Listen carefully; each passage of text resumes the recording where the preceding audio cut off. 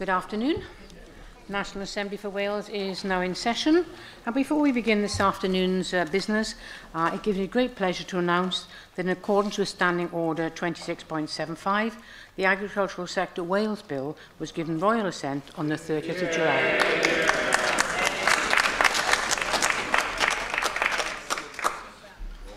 Wow, I don't get that response very often. We now move to the order paper, and the first item this afternoon is questions to the First Minister. And question one is Keith Davis. Thank you, Presiding Officer. The First Minister had with the UK Government regarding the State of the Union ahead of Thursday's referendum. Many discussions. Over the past few years, I've called repeatedly for reform of the UK's constitution to take account of devolution. That position, I'm glad to say, has gained increasing support. Well, in a world of growing uncertainty, it is important to know who your friends are. Being part of the UK and in turn part of Europe provides that. Both the Tories and Plaid Cymru would like to see those partnerships broken. Does the First Minister agree with me that the effect on our small nation and our economy would be devastating? Yes, as a patriotic Welshman, I want to see what's best for my nation. I believe that my nation's future is best served by being a nation with a strong identity within the Union, or a reformed Union of the UK and indeed of the EU. Susie Davis. First Minister, whatever the outcome of Thursday's vote, the UK Government has said that the devolution settlement in the UK will need rebalancing. Are you able to tell us of any specific arguments that you've put forward in any of those many meetings about Barnett reform?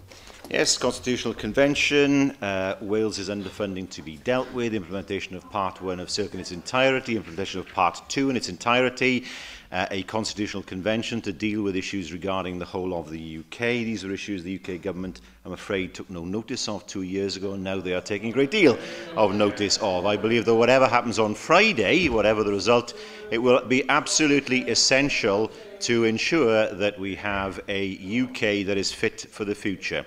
I heard very carefully, or listened very carefully to what the Prime Minister himself said when he said the United Kingdom is not a nation. It is made up of 4 nations, and that must be reflected in any settlement from Friday onwards. Simon Thomas. Diolch, Llywydd. First Minister, can I take you back to the 19th of November 2012, when you said, we know Wales is underfunded by £350 million a year. If we accepted income tax varying powers, it would simply lock in permanently the underfunding. Now, that can't possibly be in Wales' best interests. Now, today, your leader said that the Barnett allocation would be locked in permanently and in perpetuity, and the underfunding for Wales will continue. By your own definition, that is not in Wales' best interests.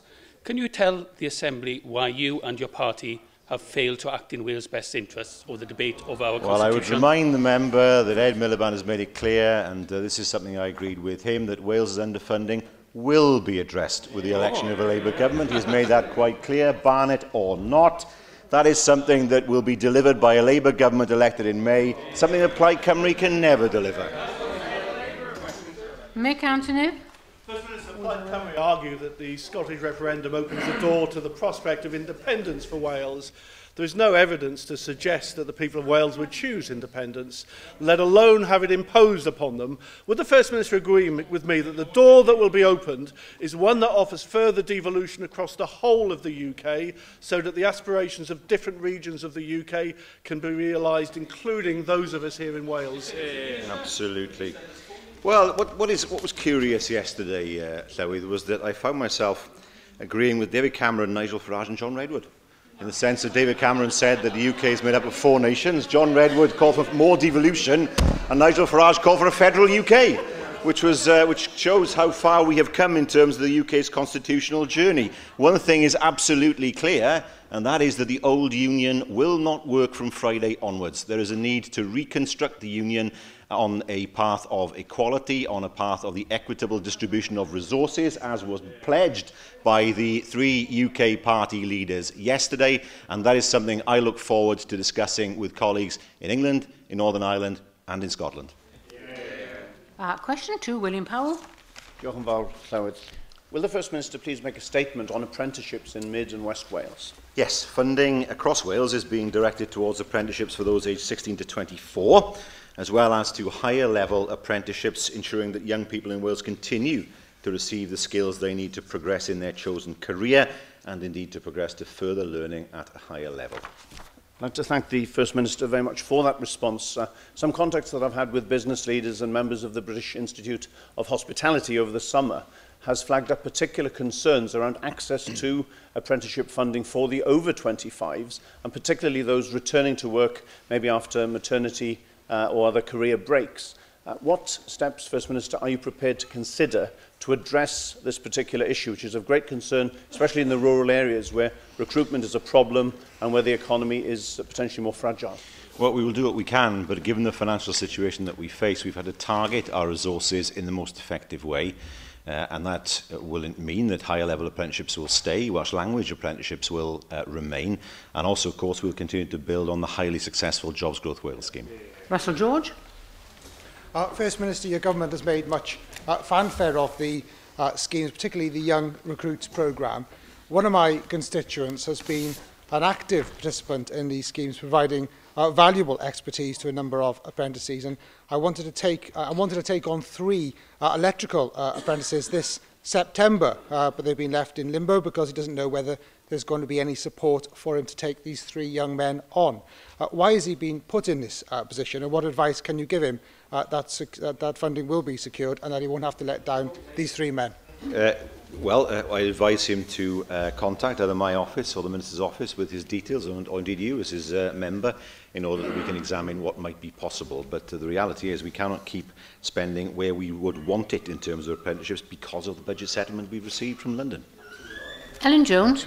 Prif Weinidog, First Minister, your government has cut a number of training and education budgets during this financial year and over the summer recess, and the implications of cutting back on the apprenticeship budgets is that in West Wales there won't be any apprentices taken on by businesses between now and next April. Considering the level of unemployment amongst young people, do you believe it's acceptable that your government has taken this step?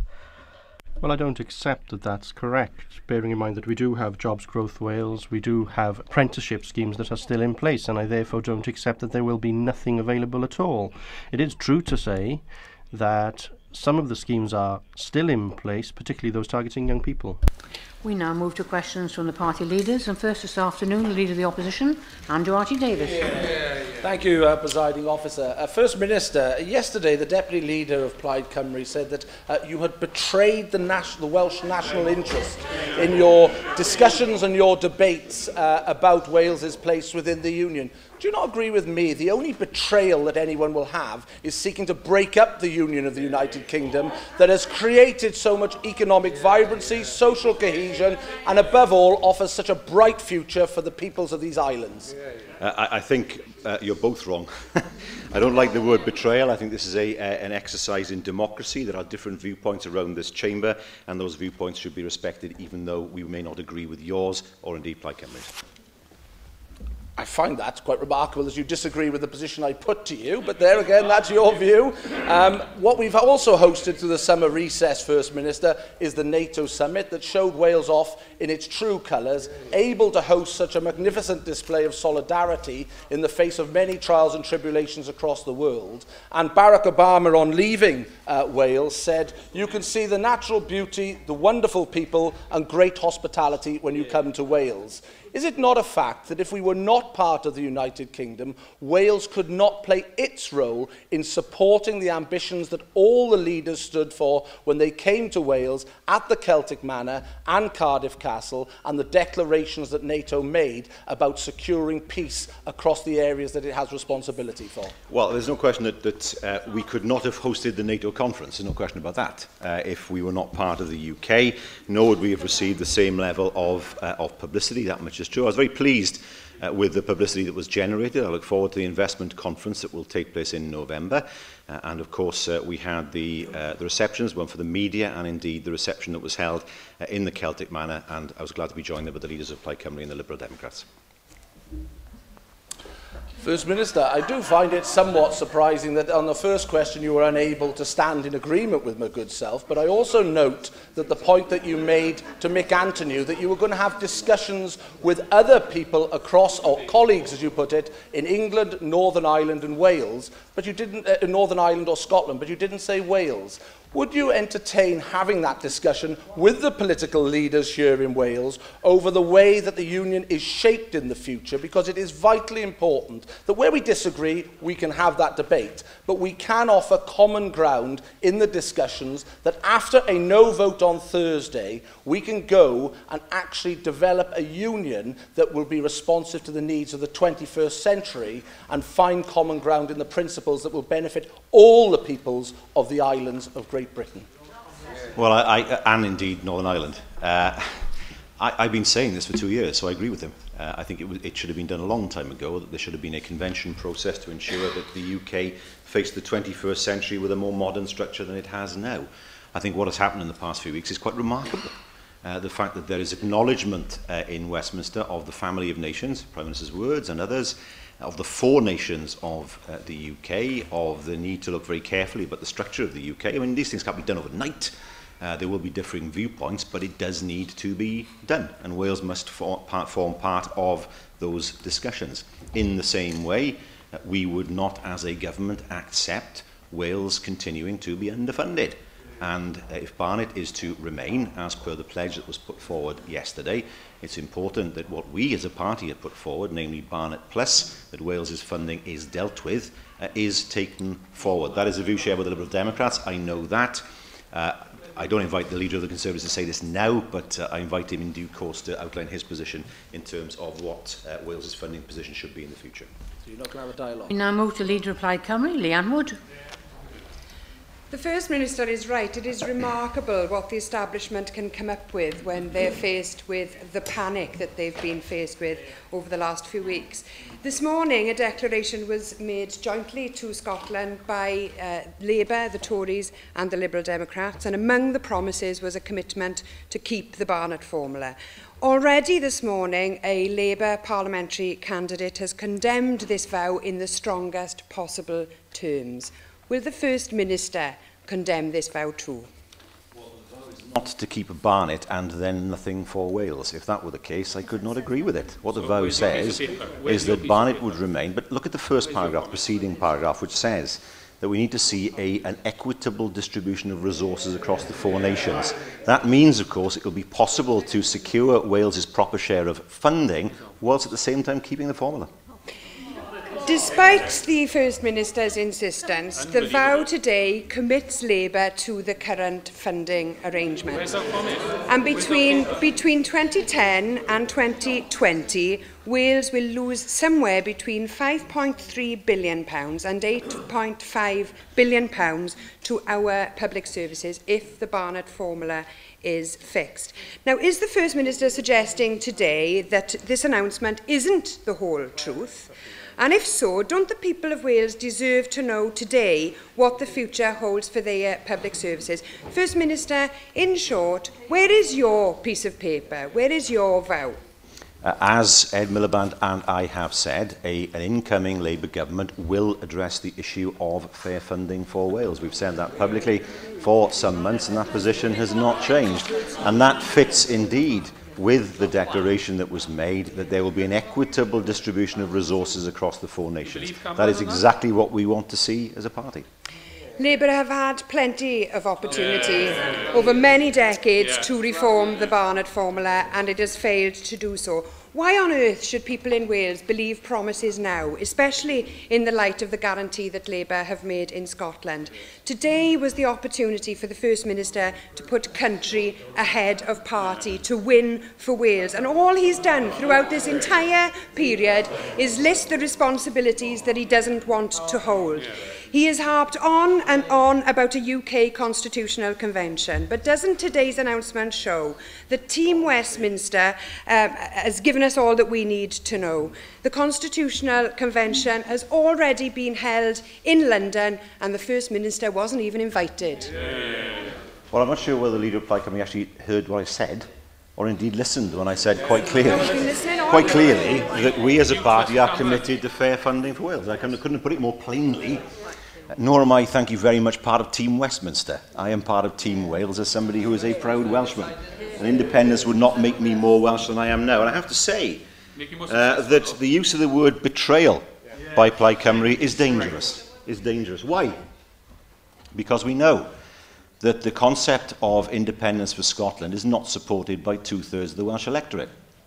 We know the concept of independence for Wales is not supported by 80% of voters. We know that the concept of independence for Wales is not supported even by a majority of those who plan to vote for Plaid Cymru at the Assembly elections.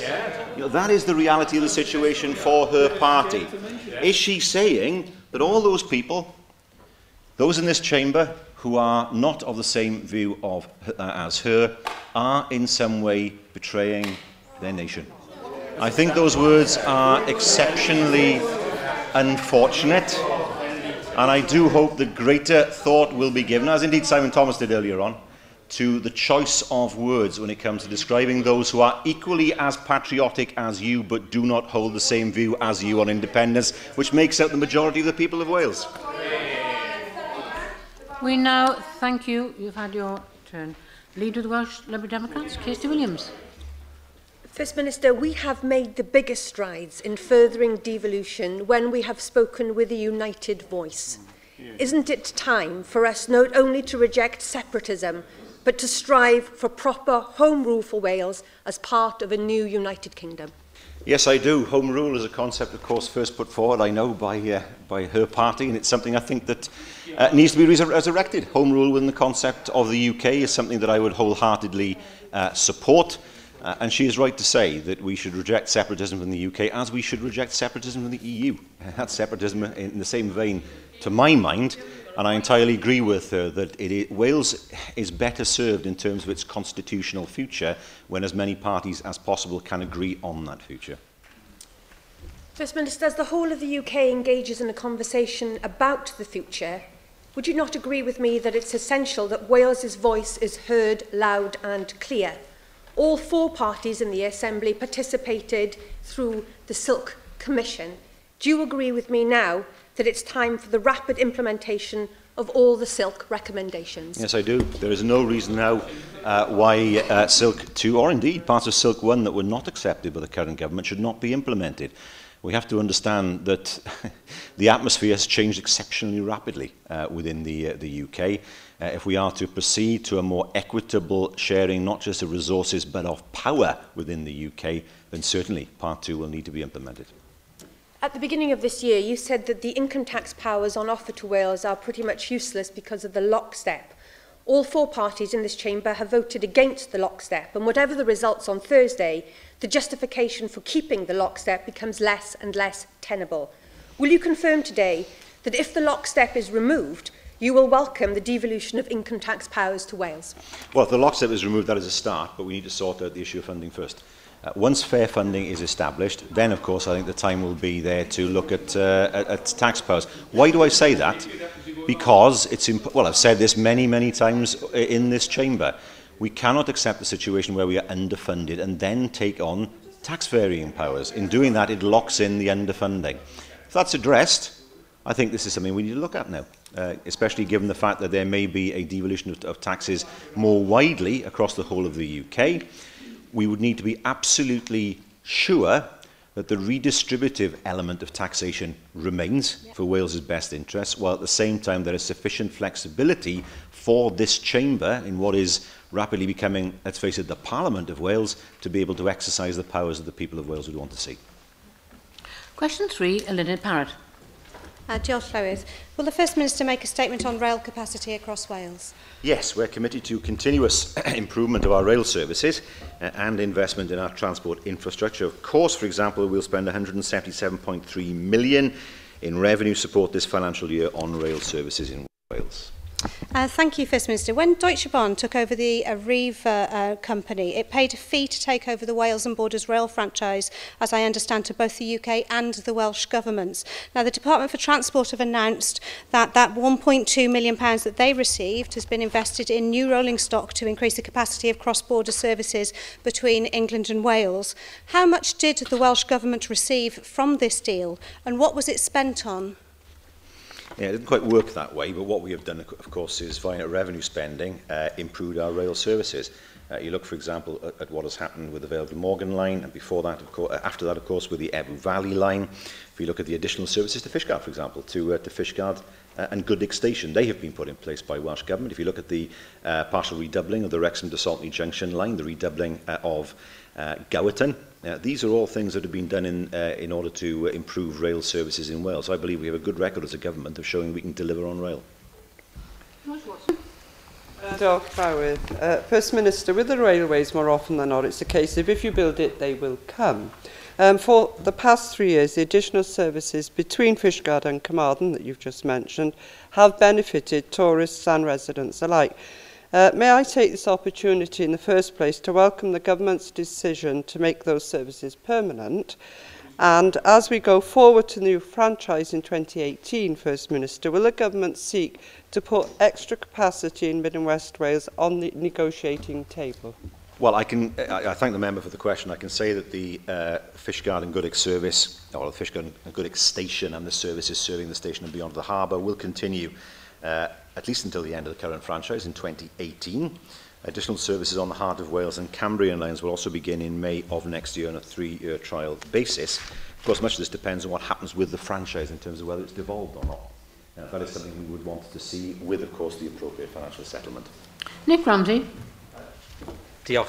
First Minister, you've just mentioned the end of the current Arriva franchise in 2018 and the need to get the new franchise in order. So can I ask you a broader question than Eleanor Parrott did at the start about the future of that franchise? The Enterprise and Business Committee published in December 2013 the Future of the Wales and Borders Rail franchise, which set out the need for a very tight timetable to make sure that everything is placed for that new franchise to start. Can you tell us where we are on that timetable? Are you confident that everything will be in place by 2018? Because as you'll be well aware, this is a vital part of the North-South Wales infrastructure, and if we don't get this right, then there is a very real danger that the current service will cease in 2018 and certainly cease in its current form. We want it to be better, not worse. I entirely agree. Negotiations are ongoing, of course, because bear in mind this is a joint responsibility. The Secretary of State for Transport also has a role in improving the franchise at the moment. So this is not entirely within the gift of the Welsh Government. It also needs the agreement at the moment of the UK Government. Can I say the period of time that the next Wales and Borders franchise will be awarded for is yet to be determined, but I know there is a review that's being commissioned by DfT examining this very issue. But yes, it's clearly important that the service continues at least the level it has now. There are many of us who came here in 1999 who will remember there was no North-South Rail service in 1999. It involved a lengthy layover, it's an airline term, but a lengthy stop in Shrewsbury. Now we are in a situation where we have regular, at least 2-hourly services at certain times of the day, and that's an immense improvement from what the situation was like 15 years ago. Rena, you're with? Thank you, Presiding Officer. Does the First Minister agree that the last franchise had been disastrous because of its failure to insist on any growth in capacity on the Welsh railways? Does he therefore agree that the next franchise must insist on that growth, and the only way that we can ensure that that happens is that responsibility for the next franchise as well as the funding for it is devolved, that as part of the whole host of new powers that should come as a result of the Scottish referendum, of course, unless the First Minister wants to be offered that and refuse it? Well, as I said earlier, I said I would be in favour of ensuring that the franchise came to Welsh Government together with the funding, and it's obviously that you've been posing questions without listening to the answers. For Andrew R.T. Davis. Thank you, Presiding Officer. Will the First Minister make a statement on the guidance issued to local authorities in relation to the commemoration of those who have died in service of their country, with particular reference to cenotaphs and war memorials? Well, we owe, of course, an immense debt of gratitude to our armed forces and veterans. We don't, as a Welsh Government, issue guidance, but I can inform the Leader of the Opposition that under the War Memorials Local Authorities Powers Act 1923, the responsibility for war memorials rests with the local authorities. Thank you, First Minister. I've been dealing with a constituent, Sian Woodhead, whose fiancé died in service of this country and has got a campaign in Penarth to have his name added to the cenotaph in Penarth. The local authority, I think acting in good faith in fairness to guidance that they thought was in place, have refused that request. Obviously, local government is devolved. Local authorities, as you've given in your earlier answer, are responsible for the maintenance and the guidance and governance of cenotaphs. In the absence of any updated advice, could I encourage the Welsh Government to enter into discussions with local authorities and the Royal British Legion about providing up-to-date advice so that people like Sian do not go through the trials and tribulations and battles that they've had to have over the last months and years to get recognition of their fiancés' passing? Yes, I should say that local authorities have the power to maintain war memorials, not the responsibility, but they do, and so they should. I certainly will look at this. I was aware of it, but I will look in more detail at the situation that the Leader of the Opposition has outlined, and I will write to him with proposals regarding a way forward. Roger Glyn Thomas. Prif Weinidog.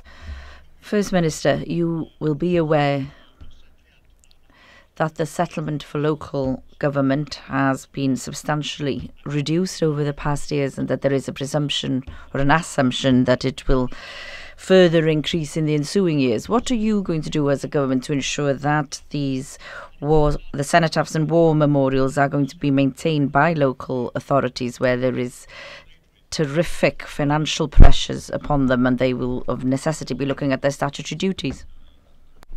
A grant scheme has been put in place, and that will assist in terms of maintaining the cenotaphs across Wales, and those grants will be available up to a maximum of £10,000. So we have ensured that funding is available to improve and maintain some of the cenotaphs across Wales and to assist those who want to maintain those cenotaphs in the best way possible. Question 5, Sandy Movies.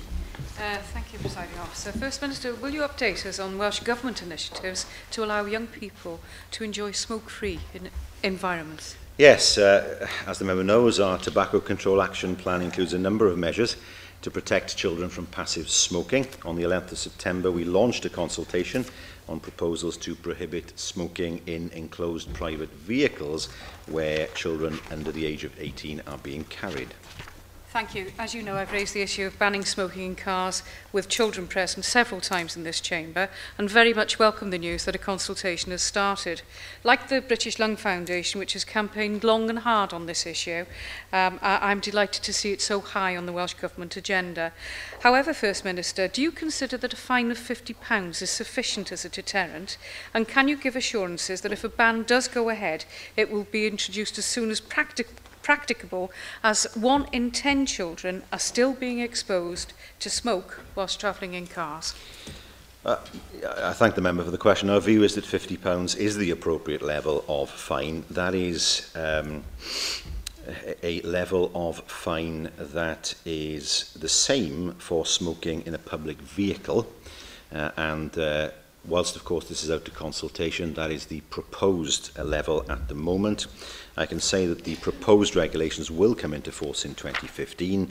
I understand, of course, that members are keen to ensure that this, or most members, I suspect, are keen to ensure that this goes ahead. Karen Miller.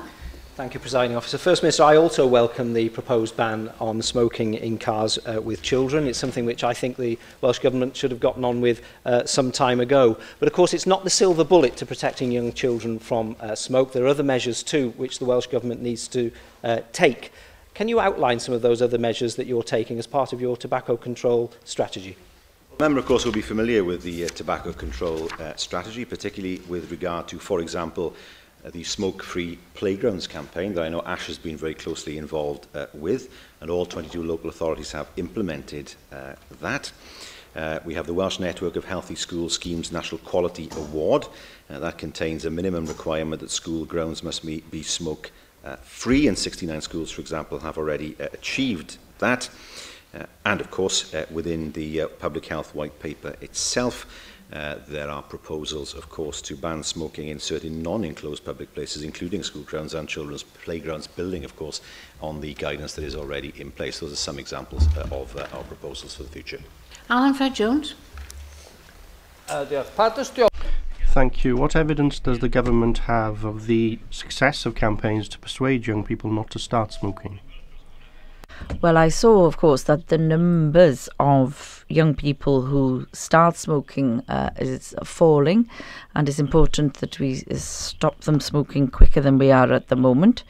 But we hope that we'll be able to have the smoking scheme, and that that it will be reduced further in future. Presiding Officer, will the First Minister make a statement on the protection of school playing fields? Yes, the use of school playing fields is a matter for individual local authorities. Ministers have no role in this. There are no powers for ministers to intervene. But I can say that local authorities have to have regard to the School Premises Regulations 1999, and they require that minimum areas of team game playing fields must be provided for schools with pupils aged 8 years old and over. Yes, thank you very much indeed for that answer, First Minister. You may be aware that the people of Ponte de Lys have risen up against Swansea Council and placed significant pressure on the council there to ensure that the shambolic plans to sell off sections of the school playing fields across the authority is dropped. Given the protections you outlined to protect our school playing fields, will you intervene personally to ensure Swansea rethink their plans to sell off part of the playing fields, such as the plans at Ponte de Lys Primary School? And I'd strongly recommend that this isn't ignored, as the strength of feeling amongst the people of Swansea on this issue is indeed strong and has already cost the leader and other members their jobs on the council. Well, I am aware of the strength of feeling, and I trust that Swansea Council will consider that strength of feeling when they take their final decision. As I said earlier, there are no powers for Welsh Ministers to intervene. That would require primary legislation in order for that to happen. That clearly isn't going to happen, as the member will know, before the final decision is taken. I understand that the Council has carried out a consultation, that a report is going to be presented to the Swansea Cabinet over the next few months for a decision to be made. But as I said, we do expect that the regulations should be adhered to when any decision is taken. Mike Hedges. First Minister, do you agree that the difference between playing fields that are used and surplus land around a school? Local authorities need to raise their share of the money for 21st Century Schools programme. Can I urge anyone who wants to stop the land being sold off to visit Llanlas and Manselton schools, which are in desperate need of being replaced? And apart from selling land, how else can local authorities raise the money to replace these buildings which are out of date and were probably out of date 50 years ago? Well, I mean, it is a difficult balance that local authorities have to achieve. I understand that. And there will be discussions around what is surplus land and what is a school playing field. That I also understand. Swansea Council must weigh these matters, I'm sure they will, evenly, whilst considering the regulations before coming to a decision, having, of course, consulted with the people of Ponte de Lys. Bethan Jenkins. Prif Weinidog. First Minister, in December 2010, almost 4 years ago, the Private Members Bill on playing fields was given royal assent, and it hasn't yet been implemented. Now, this could have actually prevented the debate that's currently going on in Swansea, where playing fields are being sold off or are to be sold off in future. I understand that only this year your government actually consulted on the regulations, but from the correspondence that I have seen with local authorities, there was a discussion on this issue in 2011 in terms of pressing ahead with the consultation. Why has this legislation been so low on your political agenda, bearing in mind that there are authorities such as Swansea who do want to sell off playing fields in our own area? Well, first of all, of course, you have to decide what is a playing field and what is land that has no further use. I mean, I don't know the detail at Ponte de Lys. I don't know enough about the situation there. But having said that, there are regulations in place at present, and we would expect the local authorities to follow those regulations before coming to a decision. So it's very important that the council consider that. Thank you, Presiding Officer. Of course, First Minister, the programme under which the sell-off of fields in Pontarddulais Primary School are proposed is a sell-off of surplus land.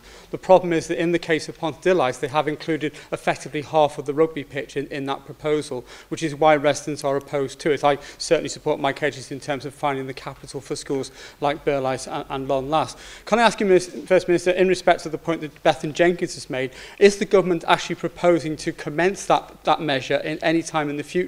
And in doing so, will you actually clarify the definitions of what is and what isn't a playing field to assist local authorities in making that judgment? Well, these are matters, of course, that remain under consideration, but I will write to the member and indeed to the Plaid Cymru member for South Wales West, Bethan, and I will provide information on what the current situation is and the proposed way forward. Question 7, Jenny Rathbone.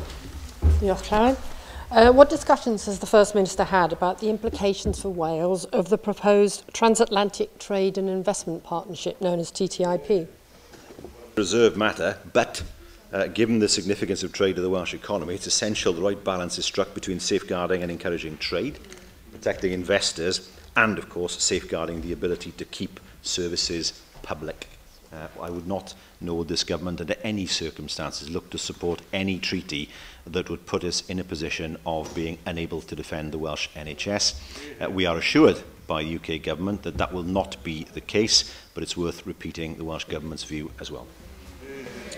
Well, the European Commission President, Juncker, has tried to reassure people that he will not sacrifice Europe's safety, health, social and data protection standards on the altar of free trade.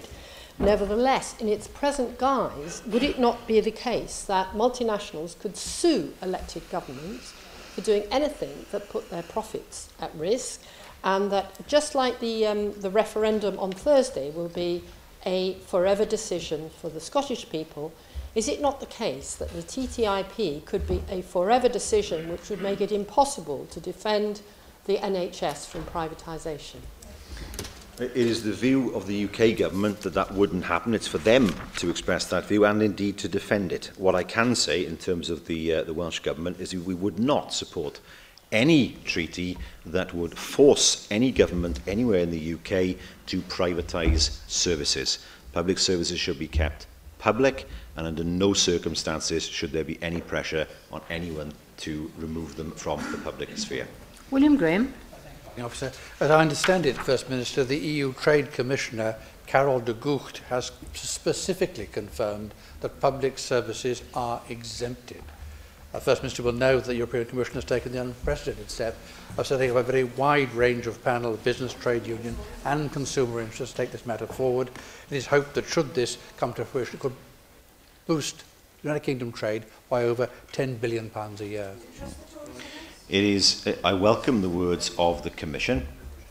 That is important, but it's also important that the Commission ensures that that message is heard loud and clear by the European Court of Justice, who of course may take a different view. So the more that is emphasised and reiterated by the Commission itself, the easier it will be for governments to keep public services public. Claire Griffith. Then as part of these negotiations, of course, US senators have called for an end to European specialist product definitions, which of course is a mark of quality for us here in relation to Welsh lamb, Welsh beef, Halin Môn and other food produce. Now the EU has already banned hormone-treated beef from the US, it's banned chlorine-washed chicken from the US, but TTIP means actually that these bans could be lifted. So do you agree with me that the outcome of these discussions could actually be very detrimental to the food sector in Wales? And could you be maybe a bit more specific as to how your government is ensuring that those views are being represented within those discussions? Those views are exceptionally important for us. We are ensuring that Wales's views are heard. What I can say is, with regard to food standards, the TTIP is not designed to undermine food standards that exist within the European Union. It will still be the case that anybody who wishes to export to the European Union will have to meet the European Union's food standards, and that is clarification that I welcome. Question 8, Aled Roberts. Diolch, Llywydd. Thank you, Presiding Officer. Will the First Minister make a statement on early years support for disadvantaged children under the age of 5? Well, we know that this is extremely important. Last summer, our early years and childcare plan was published under the name Building a Brighter Future, and that set out the significant actions that we have taken to date. I acknowledge the significant steps that have been taken, but of course, the UK government in March of this year extended the provision from the point of view of pupil premium to children under the age of 5. Your government, before now, have stated that you're not willing to consider doing that, but will you, during your discussions on the budget, ensure that you do look at the benefits for 3- and 4-year-olds within the education system if that kind of provision is extended? We are more than willing to consider any schemes that will assist children, particularly children under 5 years of age, and I'm sure this is something that will be discussed over the ensuing months. Jonathan Saunders. Thank you, Presiding Officer. First Minister, according to the Index of Multi-Deprivation, Tidno Ward in Conway has 20% of children living in sort of the highest poverty, the most depressed poverty levels. That's 233 children. Now, whilst we really commend the work of Home Start in Conway, a fantastic support network, they're only able to support around 70 families per year. As the First Minister of Wales, what are you doing to actually support those families who are not able to access this much needed support? Well, if we look at the support that's available through Communities First, the support that's available through Flying Start, we have a good record, I believe, of giving assistance to those communities that need it most, with a view to ensuring that they grow and prosper in the future. And that is why, of course, we have seen so many communities be able to provide opportunities for the people who live there that they otherwise would not have had. Question 9, Jocelyn Davis. Officer, will the First Minister make a statement on the provision of eye care services in Wales? Yes, our eye healthcare delivery plan commits the government to improving eye health, building, of course, on the Wales Eye Care Service Initiative. Thank you for that. A constituent in my region experienced a marked deterioration in her sight when her regular eye care treatment was cancelled due to staff shortages at Ysbyty Cwm Rhondda, and the service was suspended. Now, alternative provision was eventually found, but because of the time taken to do that, the deterioration is for her permanent.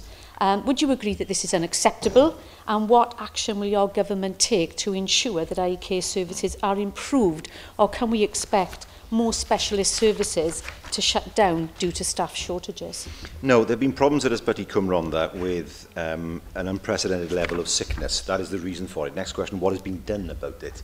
Well, the LHB did hold a meeting on the 11th of September to address the problems and to build a more detailed plan for ophthalmology services for Cwm Taf.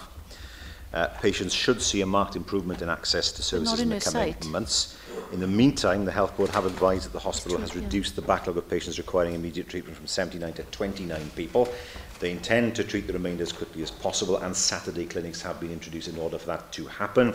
If any member of the public is waiting longer than 26 weeks, they should, of course, contact the Chief Executive of the LHB in order to ensure that the LHB moves forward with their case. Mark Isherwood. Thank you very much indeed. Next week is Eye Health Week across the UK, as you're probably well aware, with the message that people with sight loss are expected to double from the almost 100,000 now across Wales over 25 years, but over 50% of that sight loss can be prevented. How will the Welsh Government therefore respond to the call by the campaign, by the chair of the Eye Health Week steering group in Wales, to encourage people to have an eyesight test every 2 years, not only to establish whether they need glasses or contact lenses, but also to detect eye conditions which could cause wider health problems? Well, of course, we have the eye healthcare delivery plan launched in September of last year. We are leading the way when it comes to the Wales Eye Care Service. It is recognised as doing so. It is inevitable that the number of people with eye disease will rise because of the ageing population. But of course, if you look at wet macular degeneration, 6 years ago there was effectively no treatment. Now there is. People are being treated, and that is something very much to be welcomed. There are some conditions, of course, which for which there is no treatment. It's quite natural, for example, for people as they age, for their retinas to become opaque, and it makes it much more difficult to see contrast. So, for example, as some of us know only too well, you find yourself doing this when trying to look at a document, particularly if it's got a sheen on it. But the eye care service is, I believe, leading the way, certainly as far as Britain is concerned. And that is shown by the fact that in 2013 and 14, just for wet macular degeneration, there were 30,000 appointments and 16,000 minor procedures to treat people with wet AMD. Those people, only just a few years ago, would have gone blind. Question 10, Mohammed Ashgar. Thank you, Madam Presiding Officer. What action will the Welsh Government take in the remainder of 2014-15 Assembly terms to tackle human trafficking in Wales, please? Well, we will, of course, continue our work to tackle this crime, which we prefer to call slavery. Our Wales Anti-Slavery Leadership Group is providing strong oversight and clear direction for this work. Thank you, First Minister. Human trafficking in Wales is on the increase, with the number of reported cases rising from 34 to 50 in the last year alone. However, as with hate crime, it is likely that human trafficking cases are seriously underreported. What action is the Welsh Government taking to increase awareness and identification of the signs of human trafficking among local authorities, charities and other bodies in Wales? Well, we have an anti-slavery coordinator, of course. The UK government is looking at the establishment of an anti-slavery commissioner in the Modern Slavery Bill, which we welcome. We've the Wales Anti-Slavery Leadership Group and the Wales Anti-Slavery Operational Delivery Group. We're also developing anti-slavery awareness training to give our frontline professionals and practitioners the skills and confidence to tackle slavery, and there will be an anti-slavery conference that will take place later in this year, beginning of next year, which will build on the success of the conference that was held in March. George Watson. I was invited to give evidence to the House of Commons at the draft stage of the Modern Slavery Bill. And we in Wales were the first country in the UK to appoint a human trafficking coordinator, and that gives a Welsh perspective. However, since the bill has passed to the committee stage, the only mention of Wales is alongside England, suggesting to me that the bill is more concerned with policing rather than protection, and there's been little consideration, in my opinion, of the devolved aspects of that bill. First Minister, will you raise these observations and concerns with your counterparts in Westminster? Yes, I mean, I know that the Minister has been keeping an eye on this bill. Of course, it's England and Wales because there are justice and policing elements that are not, at the moment, devolved. And that's why, of course, it's being taken forward on an England and Wales basis, but we are ensuring that the Welsh voice is heard. And it'll be critical, of course, to make sure that account is taken of the difference in Welsh institutions. There is a tendency sometimes, particularly in the Home Office, to assume that what exists in England must also be true of Wales. We strive constantly to remind them that that isn't the case. Thank you, First Minister. We now move to